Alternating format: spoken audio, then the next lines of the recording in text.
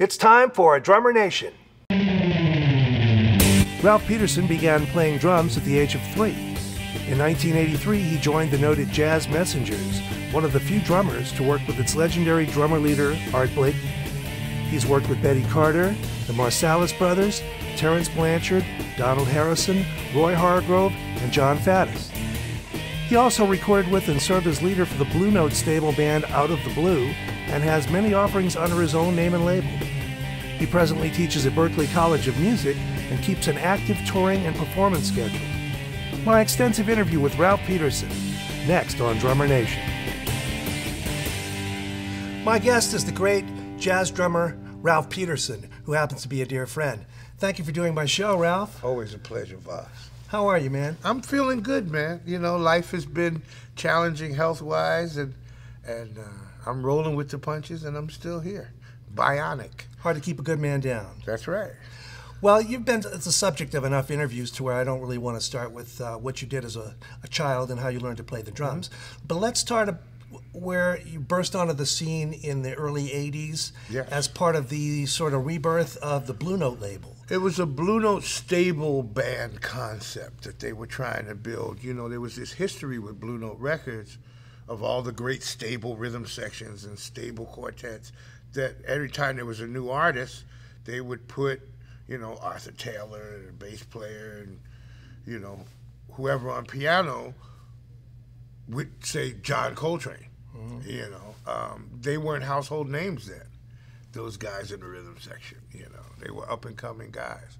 And so Blue Note decided to put together, as a part of this kind of 80s jazz renaissance that is probably most recognized by the work of Wynton and Branford Marsalis, but also Terence Blanchard, myself, Terry Lynn, Cindy Blackman, Wallace, who was a little actually before.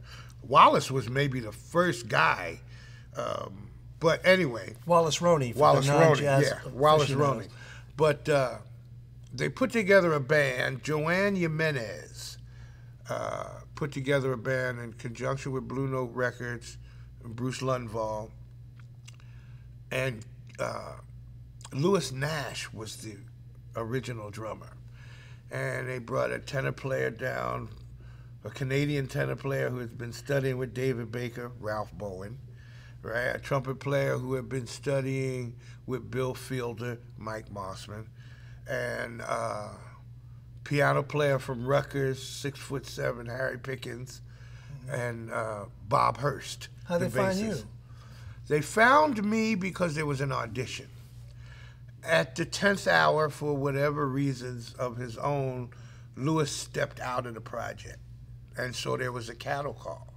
And I had just finished school, had recorded with Blanchard and Harrison, and had done the gig with Walter Davis in New York. It was my first professional gig in New York, and started my apprenticeship with Art Blakey. So on the coattails of that work, I became eligible for a spot in the audition. And, you know, through the study with Michael Carvin, taught me very clearly that in New York or any place else in the professional world, nobody gives you gigs, you take them. And so he taught me how, you know, find out the material, you know, learn it so you don't have to read it. Do your homework. If you're there, if you're not set up a half an hour before the thing starts, you're late. If you're not set up a half an hour before the thing, okay? And so I practiced all of those things and had a good day at the instrument and was offered the chair, and we made OTB, Out of the Blue, and made all total 3 recordings. Out of the Blue, Inside Track, 3 that I was on. Live at Mount Fuji was my last record. Now, it seems to me like that was jazz sort of picking itself up where it left off in the late 60s. Well, you know, the business inside skinny on that is that it was a distribution rescue. Toshiba EMI under Hitoshi Namikata forged a deal with Bruce Lundvall to save a then ailing Blue Note Records, because Capitol Records, the parent, was getting ready to cut Blue Note loose. Mm-hmm. And so a deal was arranged where Blue Note artist records were distributed in Japan for an agreed sum. I see what you mean. And Japanese artists recorded on the new Japanese Something Else record label, which was a black and white version. It looked identical to the Blue Note label.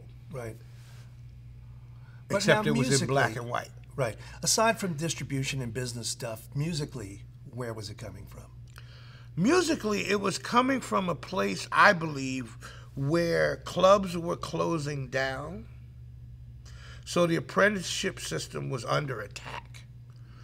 The system that I came up with playing with Walter Davis and with Art Blakey and all the people that came through the Jazz Messengers and even the system in New Orleans with Alvin Batiste and Ellis Marcellus that created the Marcellus brothers and Terrence Blanchard and Marlon Jordan and all the great musicians in my generation and after that have come down the pike. As clubs closed down, those bands worked less. And as those bands worked less, the leaders needed security for their family. So they started taking teaching gigs. And universities started hiring working jazz professors, even before I got in school. But the Livingston College jazz program under Paul Jeffrey is a classic example of that. You had Paul Jeffrey, Michael Carvin teaching drums, Paul Jeffrey teaching saxophone and arranging, who's responsible for, we were talking about our good friend Jerry Weldon.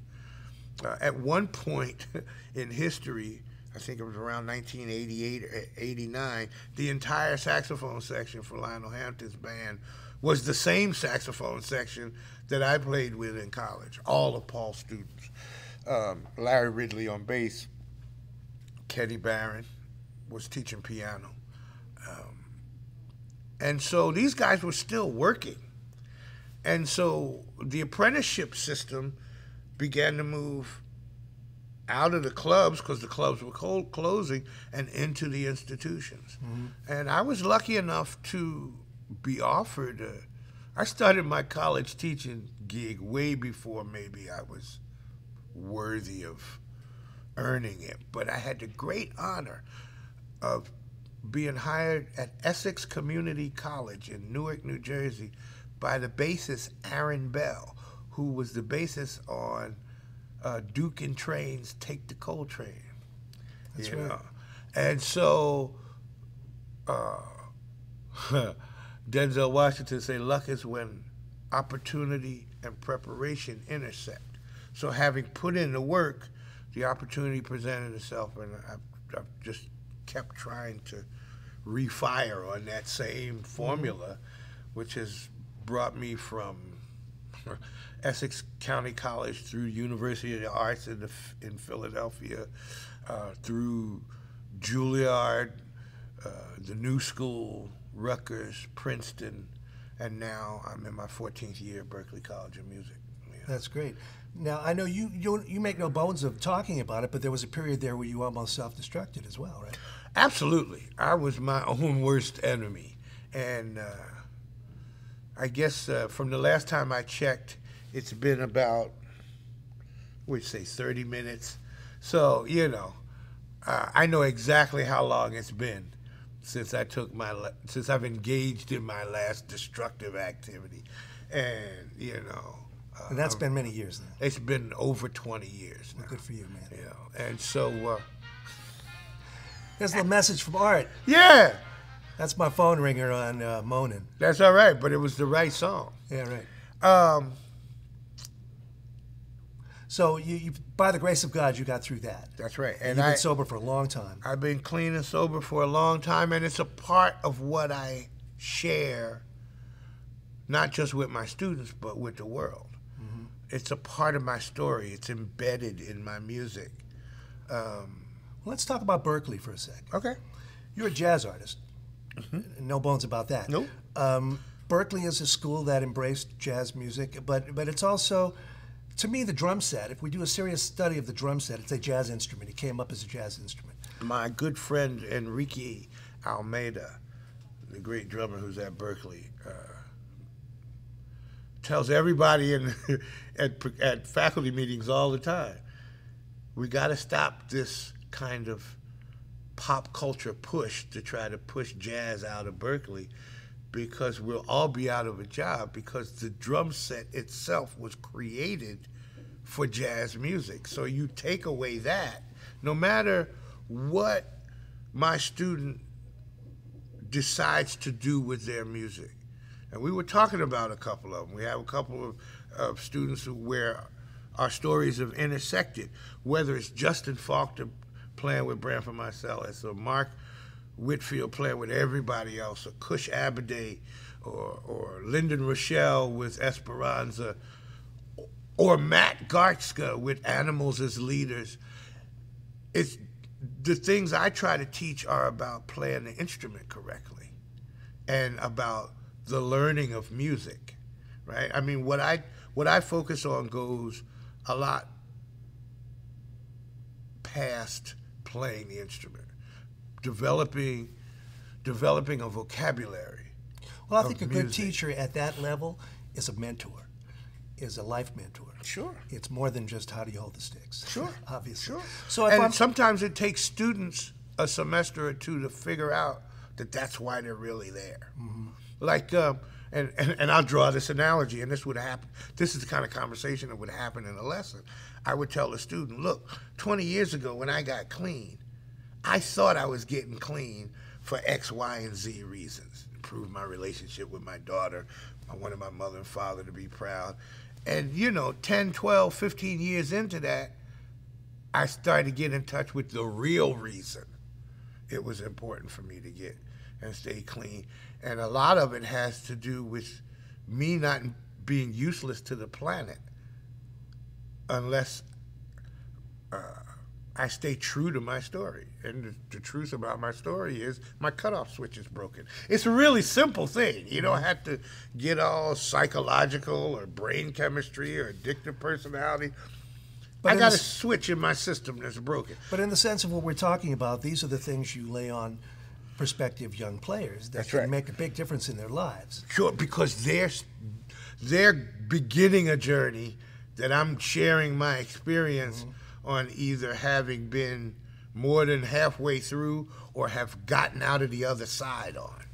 Now, if I'm a young drum student at Berkeley, I have a choice of my teachers, or because there's great rock guys there, and pop guys, and Latin guys, and Brazilian guys, and jazz guys. There is no question at Berkeley College of Music, and I say this, and reasonable people can disagree, but Berkeley College of Music has the most impressive percussion faculty on the planet. There's like at least 47. No, there's more than 47, because Berkeley College of Music just merged with Boston Conservatory, the oldest music school in the country. So now the Boco percussion instructors who specialize in orchestral and classical are now also a part of the Berkeley factory. So there's over 50 of us now. And it's a department of specialists, like you said. You got your brain surgeons, you got your dermatologists, you got your feet people, you got your... So does the student make these a la carte decisions, or is that... When a student comes in as a freshman, their first semester, they have very little choice. As they matriculate through their semesters, they move up in the line. I see. Simply the line of registration is offered to upperclassmen, get to register first, then, the juniors, then the sophomores, and then the freshmen, they register last. But by the end of their second year, they're put in a position where they're able to make what we call a style track decision about what they want to start to study as a specialty. And that style track decision was actually implemented into the curriculum on the birth of a class that I introduced to the curriculum called Jazz Drum Set Repertoire Development and Application. You know, the administrators like big titles. Really simply 50 tunes, 15 weeks. And not just being able to play time and hit all the kicks and the hits, but to be able to play the melody of confirmation with the proper phrasing and nuance and shading and space, which, if you're looking to build melodic solos, is a necessary component. And one of the questions I asked on the first day is, how do you build a melodic solo if you don't know no melodies? You know, you hear these drum solos that move from one really well thought out, thoroughly practiced drum thing to the next really well thought out, thoroughly practiced drum thing to the third, and then they're just like, it's not musical. It's not musical. Does that come from singing? When I was coming up, we were always taught to sing. You sing melodies that fit the form of the song and express them that way. Is that was and remains a common approach with many, but not one that I subscribe to, and here's why. Take a melody like Moose the Mooch. Boop, bip, boop, now that's a lot of information to have running in the back of your mainframe. Well, I didn't mean... Let me finish. All right, I'm sorry. When you're trying to create a solo over rhythm changes, and you're saying, and the idea is sing the melody so that you can know where you are. Let me interrupt you. I didn't mean singing the melody of the song, but singing a melody. But do-bop, dat, dee-doo-bop, bees up, do-bop, whatever it is. Yeah. But you're still singing a melody. Sure. And you're improvising. Yes, the idea of singing it before you play it, these students are required to attempt to sing it. I say, okay, take all the pitches out. Oh, I'll take my horn to the class because I play trumpet. I'll take my horn to the class and I'll play confirmation with the whole horn at half vowels. So there's really no discernible pitches. They're all and so the contour and shape of the melody become the thing that makes them able to answer the question, what tune was that? And they'll say, well, it was kind of a funky version of confirmation. And so what does that prove in the context of playing an instrument of indefinite pitch? I see. That correlation. That the phrasing is more important than the pitches. Now, I've had the great honor of working with one of jazz's most in-demand drummers who took that very lesson and ran to the melodic extreme end of it, and who has made his reputation on his ability to play on a 3-drum kit 4 pitches at least out of each drum, and therefore having 12 tones, therefore being able to play any melody, including confirmation. And of course I'm talking about Ari Honig, you know. And so students are supposed to run with what their teachers give them. And either it's okay if they hit a brick wall, and it's okay if they bust through and create a new beginning, because it's all been done before one way or the other. Well, we were talking about the program at Berkeley and what a great program it is, and certainly there are some wonderful students coming out of that school, popping up everywhere. But I have to ask you this question. Okay. This is the 800-pound gorilla in the room of education that nobody likes to talk about. Okay. Where are all these guys going to work? The answer is not every every instrumentalist at Berkeley is not just studying to play a gig. And through my work with as an educator, through my work as a clinician, through my work even with my martial arts programs in schools, through my employing of students in technical aspects like chart reading, because these kids are way faster at Finale and Sibelius than I am. Hiring them for sound, video, and audio editing and stuff like that. I'm trying to show them that there's a lot more to being a musician now than in getting a gig at Dizzy's. That's a piece of it, and it's an important piece of it, or whatever other club in New York or around the world festival you want to play. But having a diverse portfolio as an artist is crucial. One of the most explosive areas of the music business is the merging, and we can both understand this because our wives are nurses, but the merging of music and healthcare, otherwise known as music therapy.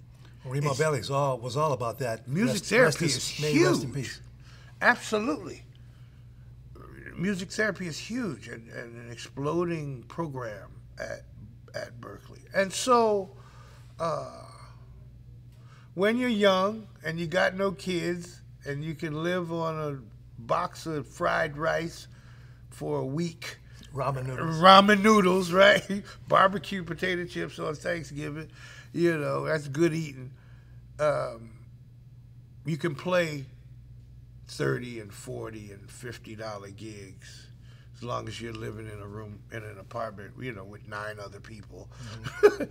And the apartments aren't getting any cheaper. But that's a point well taken. And they're getting smaller. A rounded portfolio. So my answer to the question is a diverse portfolio. Yeah. And through what I do, I try to show them, because they're all wowed by the 2% of, let's say, jazz artists. You know, and that's, Wynton has often said, and this is one of the things I really agree with him, is that jazz is one of the clearest expressions of American democracy or the American political system, because 2%, just like in American economy, 2% of the population control 98% of the wealth. And having been a 2%er in my early career, I'm not a young lion anymore. I feel like I'm an old wily panther or something, right? And your concerns have to evolve.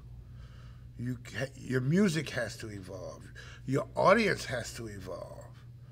You have to start, when you're younger, you want the attention of the older audience. As you get older, that flips, and you have to start to get the attention of the younger artists and younger audiences and play music that speaks to them and have titles and deal with things that they can identify with. And so that's why Art Blakey always kept young people in the jazz messengers. Well, I have a dear friend who passed away last year, Bob Masteller, owned a jazz club in Hilton Head. And he said when he was a young man, his dad said, if you want to get better, you have to find older players to work with. Yeah. But what he didn't tell him was when you get older, you gotta find younger players to work with, because sharks only swim in one direction, forward, right? And so to stay on the cutting edge, you have to know what the younger player, you don't have to emulate them, but you need to know. It's a different energy. What's being said, how the energy is being used, and then you can, in your wisdom and experience, actually enhance, you know, and if you can communicate them, open up lines of communication. I have great communication with a lot of the young drummers in jazz. A lot of them call me Uncle Ralph, which make me feel old. But I keep my gray hairs and my goatee all trimmed down. Respect and honor. Yeah. Well, you know, and I appreciate that. I'm honored that they would think to refer to me with that level of respect. And so I call them my soldiers. You know, I'm building an army, a truth army. And it may not be based on popularity. It may not, but my guys are working. Well, let's talk. When you and I first met, you said something to me really, it was key. You said, it's got to be about the truth. Yeah. Let's deal with the truth. Yeah. What you mean by, I know what you meant, but let's talk about what you meant. Jazz is African American classical music. It comes out of the African American diaspora. That's an immutable truth. That means in order to deal with the highest expressions of it throughout its history, you have to go to artists who look like me. Now, in America, socially and politically speaking, that can be uncomfortable for some people. But the uncomfortability is what puts that's what makes the music real. If the music doesn't make you feel anything, for example, the truth about America is that African Americans are the only ethnic group besides the Native American that didn't immigrate to this country. We were brought. The Native Americans were here, and we were brought in chains. And to suggest that the whole legacy that flowed out of that ended when Barack Obama was elected president can only seem reasonable if you don't know what that legacy is. And so that's ignorance. That's the absence of truth. And so, well, let me, without putting words in your mouth, let me ask you this. Is it fair to say that once a music is created, it belongs to the world at large? Absolutely. And that it doesn't have to be of any given color to play No. a certain kind of music. No. But that in But jazz you have music, to be honest about what you're playing when you play it, whether it's rock and roll, jazz, gospel, contemporary gospel. You know, gospel chops is where funk lives now. Where the real funk lives is in all of the gospel chop drummers. But what I was getting at is it fair to say that for jazz music to be true and authentic, there is an African-American essence to the music? Yes. And to deny it is to deny part of yourself. And you can never be complete if you don't accept that truth. Quick divergent story. Great movie with Gene Hackman, Lawrence Fishburne, and I can't think of the woman that's an actress who plays Gene Hackman's daughter, and they're lawyers. What's the movie? I'm trying to think of the name. Anyway, there's a scene. The girl is real hard on her father because the parents split up. And the parents split up because of the kind of dogged commitment that the lawyer has to the law. But the daughter's just like the father. And so Lawrence Fishburne is the friend, the office, the paralegal in the office who works with the daughter, and is explaining to the daughter, you got to cut him a break because you're turning yourself inside out trying to figure out who you are, and until you forgive him, it's going to make you being you impossible. Right? And I was like, it's one of the moments where if you don't understand where this music comes from and at least have a healthy respect and knowledge, and I'm not saying it's exclusively African American, No, I hear you. But the non-African Americans who have moved this music forward have done so because of their willingness to accept its truth. You know, and you can argue about it till the cows come home, but in the end, it's still the same. I don't find anything to argue with there. That's why I asked you about it. Moving on, how about some of the ensembles and work you're doing now? Well, I'm really, at Berkeley, I'm really excited about having a permanent big band ensemble. We do primarily Art Blakey Jazz Messenger big band arrangements, and I became a jazz messenger through playing in the Art Blakey two-drummer big band. So it gives me an opportunity to pass on what I learned there and what I learned from Paul Jeffries at the Rutgers big band experience as a student on to my current students. And that's all I have. My experience is more valuable than my opinions. My experiences are created from my opinions. Mm-hmm. No, I'm sorry, that's backwards. My opinions are a product of my experience. Right. But I try to share my experience because opinions, and I'll give you the clean version, are like earlobes. That's clean. Everybody's got at least two, mm-hmm. and some of them have holes in them. Mm-hmm. I got a little hole too. Yeah. Well, that brings me to an opinion. And then go ahead, finish that. And then I have an original ensembles, which has over the years spawned the latest version of the Fotet. Give me the opportunity to literally employ students who take to heart what I'm trying to teach and practice it on a high level. And that's the apprenticeship system mm-hmm. that is fading to a certain extent in the street. Right. Because everybody wants the young. And there's nothing wrong with being young. The only thing that's wrong with being young is that nobody stays young. And the one group of people who don't figure that out, who can't wrap their head around that, are young people. But when they wake up... Youth is wasted on the young, is what it's what I'm saying. Yeah. And when they wake up and realize, hey, I ain't young no more. And nobody cares. That day happens. And it happens. It's coming for you. All right? They start to try to have a more serious approach mm-hmm. to their life and what it means and what's important and priorities and so forth.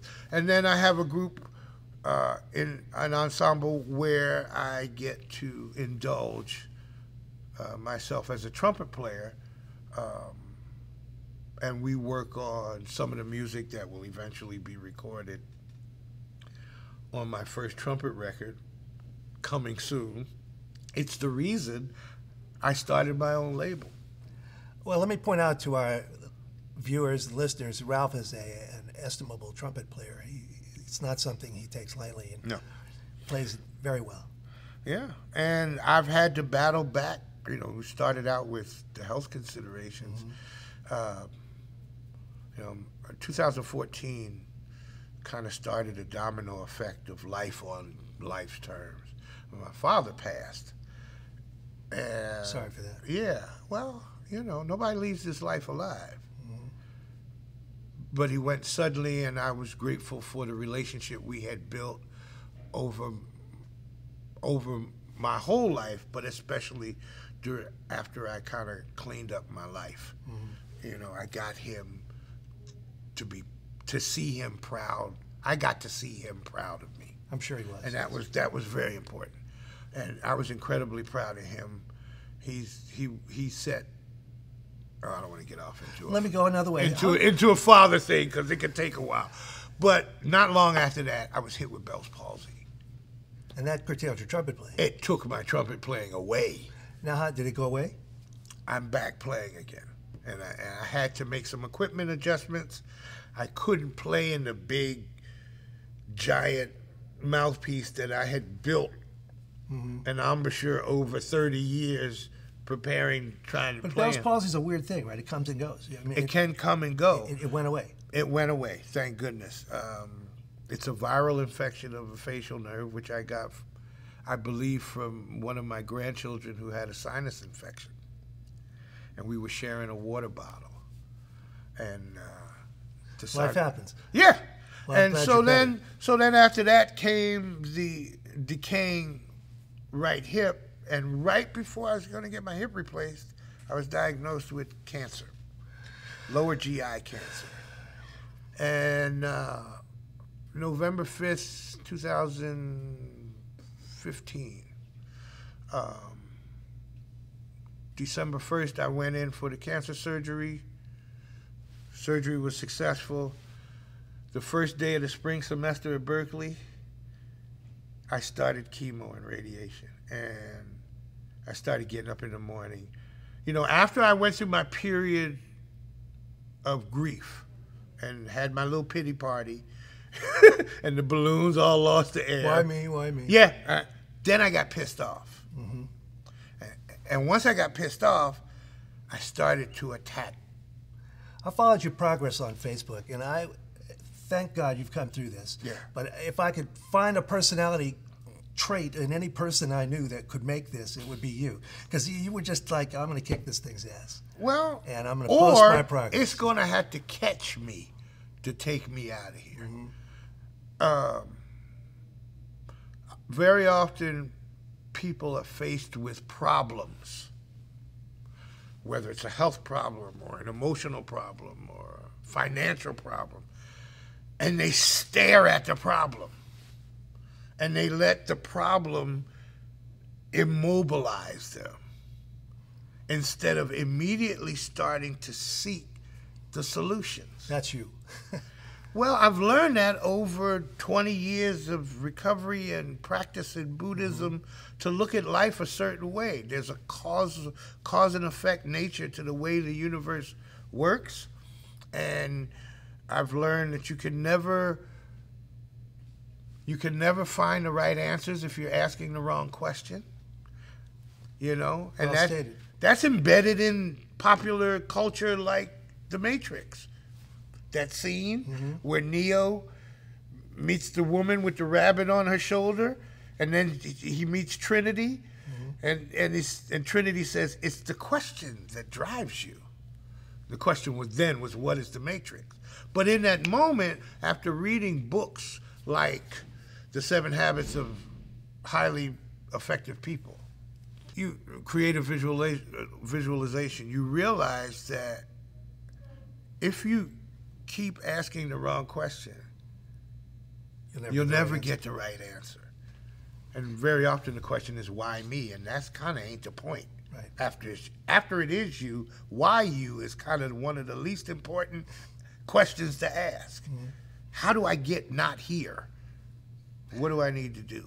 A couple of more things, Ralph, before I let you go. Sure. I think it's certainly worth noting that as a leader, you probably have more albums, CDs, releases out than any drummer I know of. Thanks, man. My next recording, Dream Deferred, on my own label, is the 7th on my label and my 20th as a leader, all total. My 20th record as a leader. And it's with a new group called Aggregate Prime. Features Gary Thomas, Kenny Davis on bass, Gary Thomas on tenor saxophone and flute, Mark Whitfield on guitar, and Vijay Iyer on piano. And in dedication to my recent hip replacement, the first tune is called Iron Man. That's my nickname for you. And, you know, doing the label stuff has been an important part of owning the direction of my career. That, along with the great stuff that's been happening industry-wise, you know, which is how we met. You know, thank goodness for what used to be Cymbal Masters, and it's we had Boss for Cymbals. and We who can say had that. Voss We for had a Cymbals, relationship through that. and that's It's very how we positive. met. Voss signed me, and we did a line of cymbals, and then you know, business happened, and we moved on, and I'm really happy at where I landed, and He's happy where he landed. So it's a happily ever after we had a hell of a good time, though, didn't we? And we had a good time. And now, through this venture, we can continue to stay in touch, and I'm really excited about that. But and you're with Mino now. I'm with Mino, and we've created a 22-inch Symmetry ride and a 21-inch Nuance ride. And just to push the envelope, I got the prototypes on the matching hi-hats, but we're not there yet. But okay. It's fun developing cymbals. I do miss that. It is. Working with Bill great artists Zildjian. like you and working on prototypes and. When we released the Symmetry, Bill sent me an inbox message. Bill Zildjian being one of the sons of Bob Zildjian, who was Sabian, the founder of Sabian. He says, Ralph, if you learn too much more about cymbals, we're going to have to come down there and deal with you. And Bill being a martial artist like me, I said, well, you better bring more than a couple of guys. You better be ready. You better be ready. Yeah, and also Vic Firth and Evans have been great.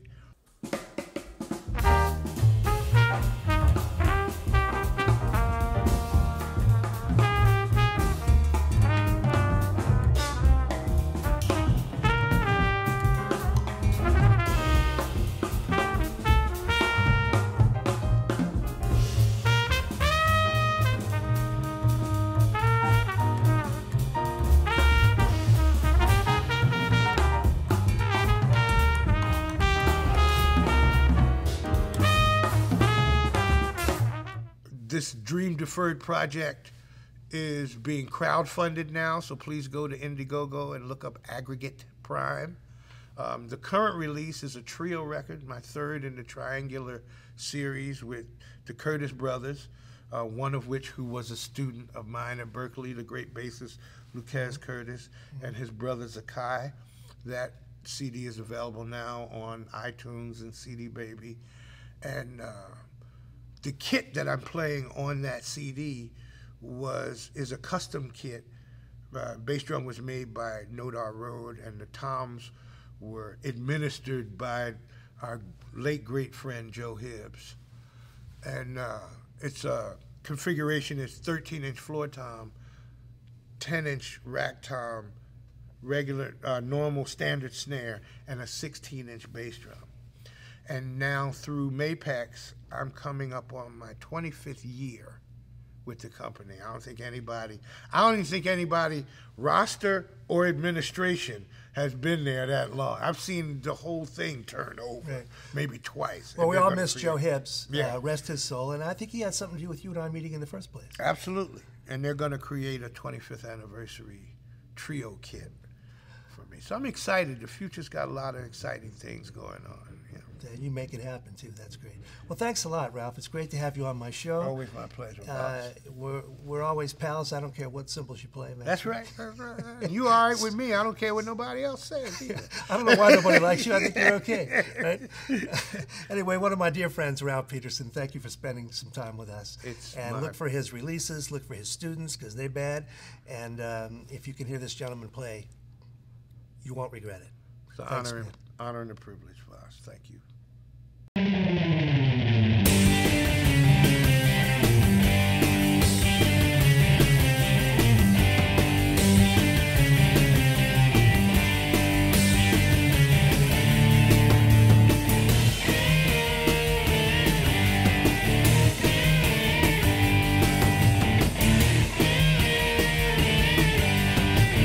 This is your host, Michael Vosbine, and I want to thank our friends at Atlanta Pro Percussion, Danette Classic Drums, Sabian Cymbals, and Classic Drummer Magazine. We'll see you again in 2 weeks.